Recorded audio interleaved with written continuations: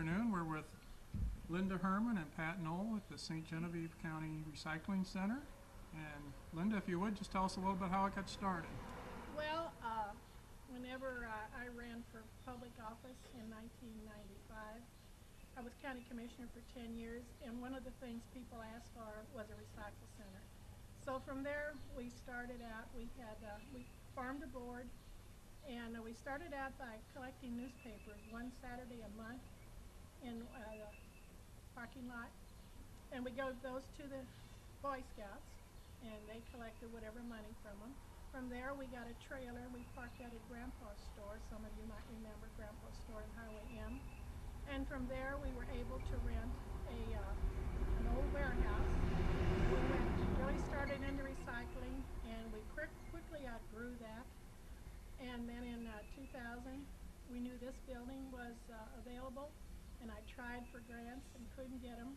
And I talked to Wholesome people, and they bought it for us, and they rented it to us for about 5 years for $1 a year. And they gave it to us in 2006. They gave it to the county to be used as a recycle center. So we have to thank Wholesome. They are really a good partner in our community. And how long has Pat been on board? 2001. So like I said, we've come a long way, baby. Like I said, and all the stuff that you will see as we take our tour has been with grants. Was the assumption of the big baler, did it come with a grant? Partially, partial yeah. grant, the Yeah. big baler that we'll see inside. Mm-hmm. And we're standing here in front of a glass crusher right now, which we can't crush glass because only special people get to do that. Right, Tom Roth? So, but we welcome you, and we're hoping today that we will inform you. And if you come every day, maybe there are still some things that you might learn. So maybe we could go on inside and look at what we've got in there. Coming the door here, you'll notice to the left here we have styrofoam egg cartons. We save those for the farmers because it saves them some money in the long run. And we also are now beginning to collect styrofoam in the form of big packings. No peanuts, nothing like that, but what like for TVs or your big appliances, we take the big solid blocks now. And the company from Perryville stops by and picks them up. We have newspapers here, and boxes for magazines, and boxes for the chipboard. Gray board, chipboard, box board, whatever you want to call it, like what your things come in. And then everything is fairly well, when you walk in, you can see what you do. You do plastics, your tin cans. And if you have a question, you can ask these gentlemen right over here.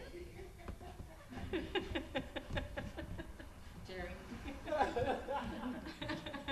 Because they'd be happy to have, generally we bring our junk mail and things like that that people aren't familiar with, and they will be glad to help you. Corrugated is put in here as you bring it in the door. If you have a truckload, go around the back and we'll take it back in and then fill it, put it right away into the big baler. We have here our brown glass, our clear glass, and green glass. That's from this. They've taken outside and crushed in the crusher that I was standing in front formerly before. So the guys, when it's filled, they will take it outside, put it across the lot until we have maybe 6 or 7 hoppers full, and then they'll crush it. This is our product after it's been baled.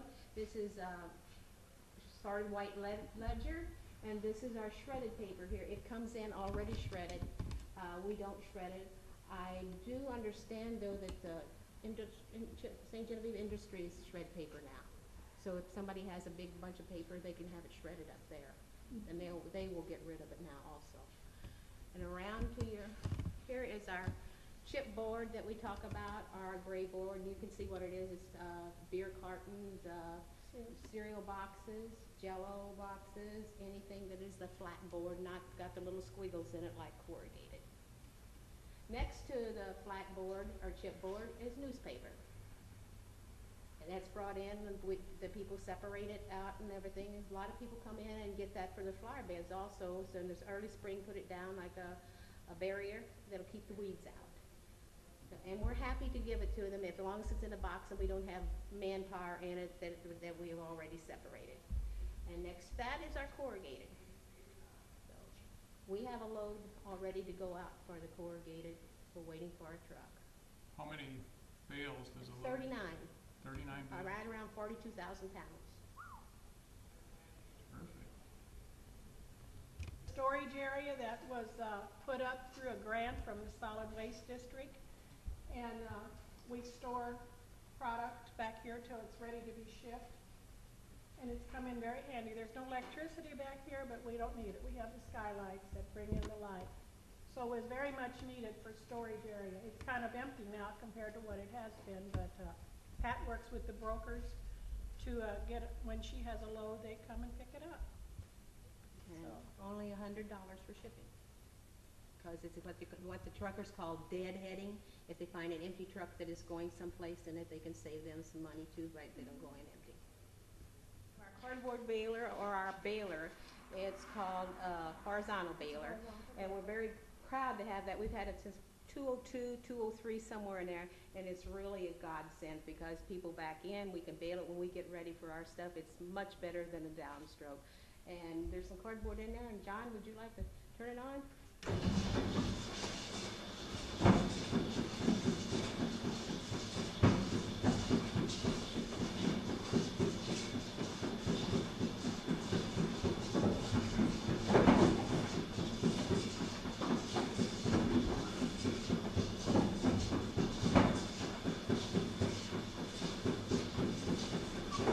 So you can see that it gets fed. You dump in here and it takes it up.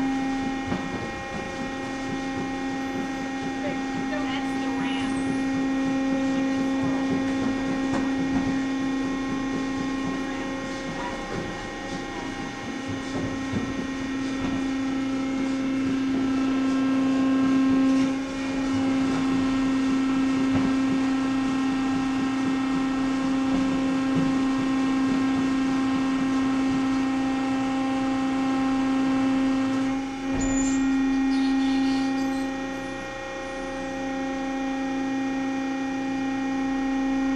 Before we had the horizontal, which we bought partially with a grant and partially we made payments on.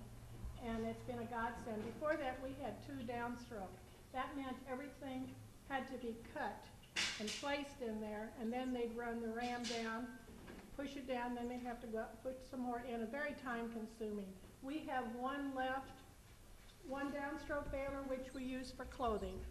And it just sits there, and when they got enough to make a bale, it gets baled, and there's a company comes and picks up that clothing also, clothing and textiles. And what do they do with the clothing?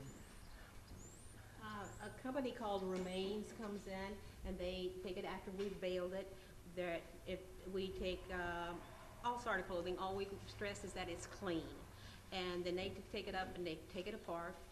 Anything that's got stains or can't be used, further used, they use as rags.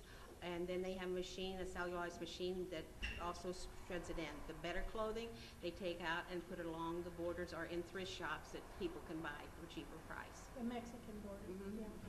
And with regards to the baler, I've seen trucks around collecting cardboard from businesses. How would someone get involved in that if they had a business and wanted to have their cardboard? Picked up by us. Yes. In the city of St. Genevieve, we do pick up. Right, and all they have to do is give us a call.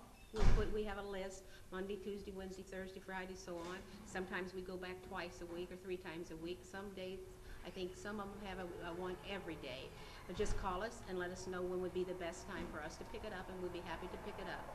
We would like it separated to a degree, and like the flatboard, the cardboard, and the plastics and stuff like that. That's not all thrown in, and clean, because like we were talking previously about the cardboard for pizza.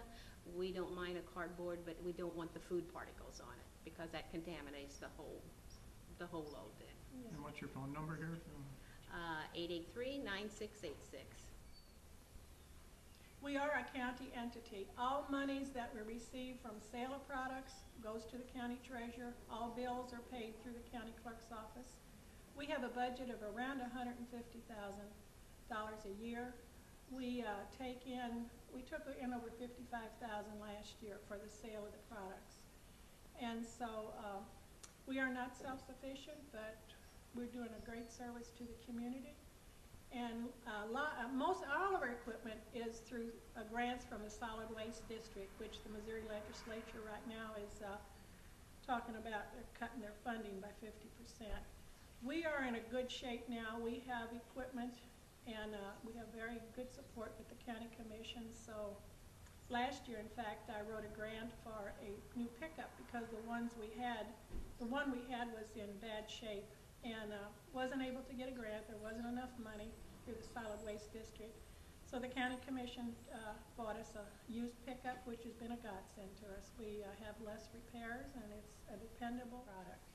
So we're doing a big service to the community, and we appreciate everyone's participation.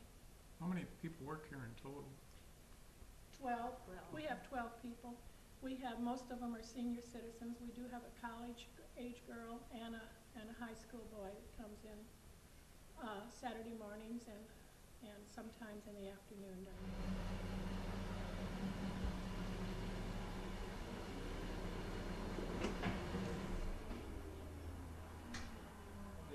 Turn this baler on, or we're just gonna throw the cardboard in?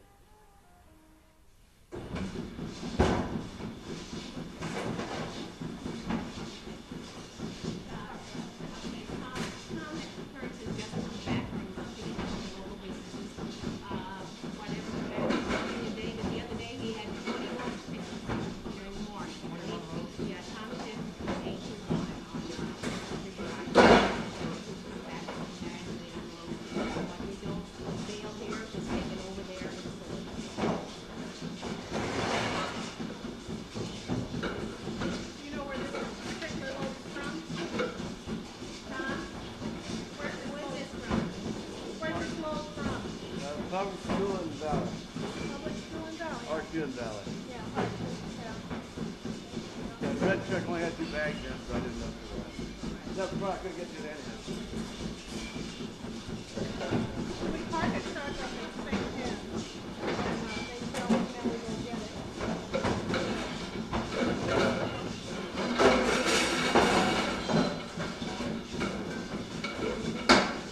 And when the school year is ended and the teachers clean out their stuff, we really get a lot of stuff.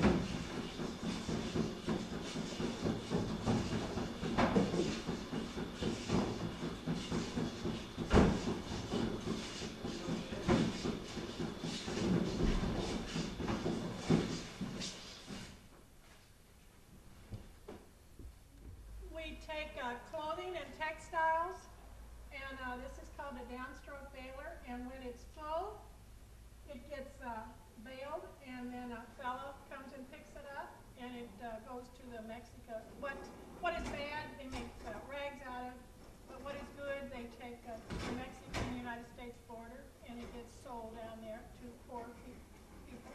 And what about shoes? Shoes, also. Shoes, no spike heels, only a heel of 2 inches. We take draperies, we take curtains, and we also take larger pieces of fabric, not of those little bitty pieces and stuff like that. We do take bras and we do take underwear as long as it's clean, because obviously somewhere some people's gonna have to have those things. And but no pillows, no cushions, or things like that. And the shoes are tied together. When sometimes they're tied when they come in, and sometimes most of the time you tie them.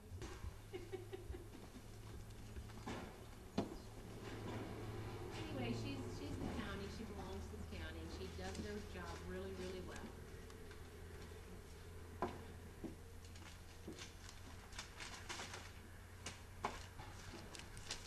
So We named her after Mr. Sullivan, but then we called her Sullivan.